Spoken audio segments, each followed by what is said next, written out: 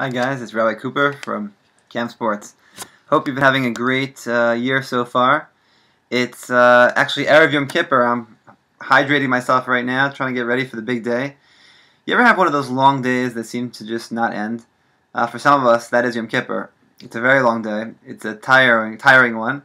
I actually had a very long day recently. It was just this past weekend, and I had woke up really early, and I was feeling a little groggy, and time after time everything took longer than I felt it should.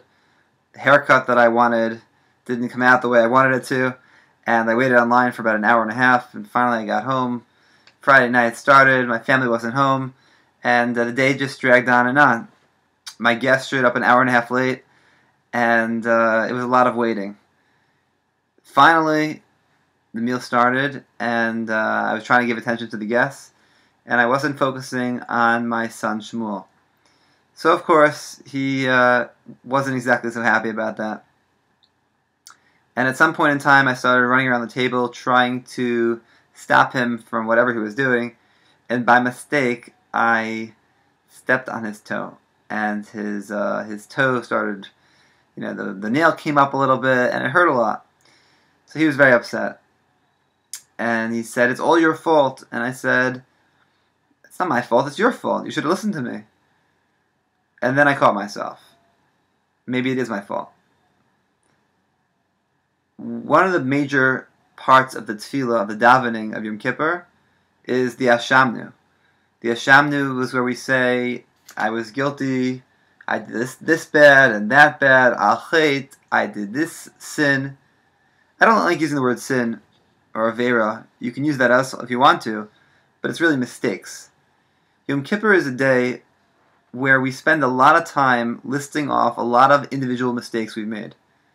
And between you and me, I'm sure we've made a lot of mistakes since camp, during camp, before camp, and throughout the year we make a lot of mistakes. Yom Kippur challenges us to recognize the value of every single moment we have.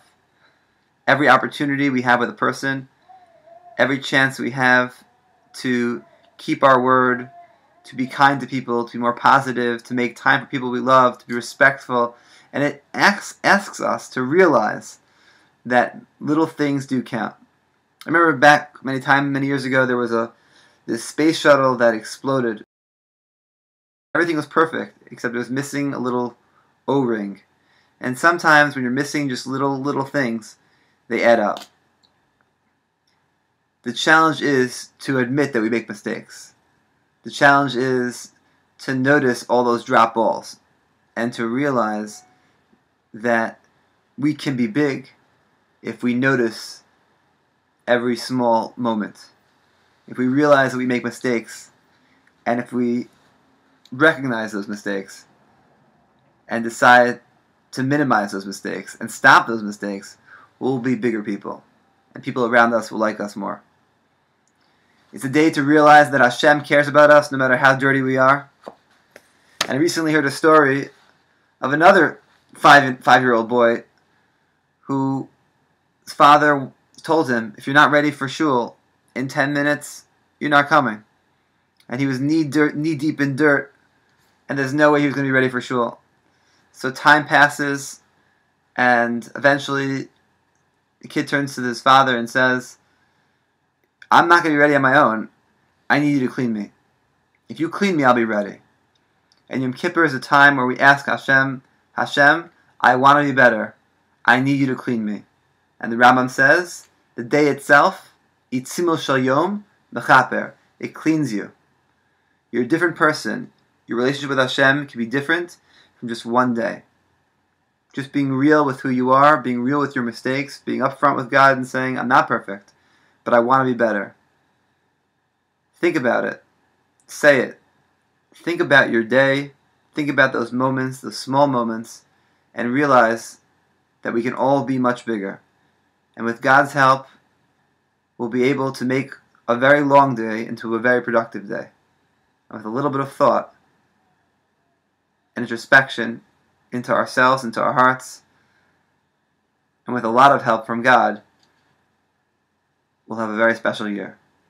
A Gemar Chasima Tova, wishing you all the best and looking forward to see all of you one time soon, either in New York, maybe reunion, or back again, of course.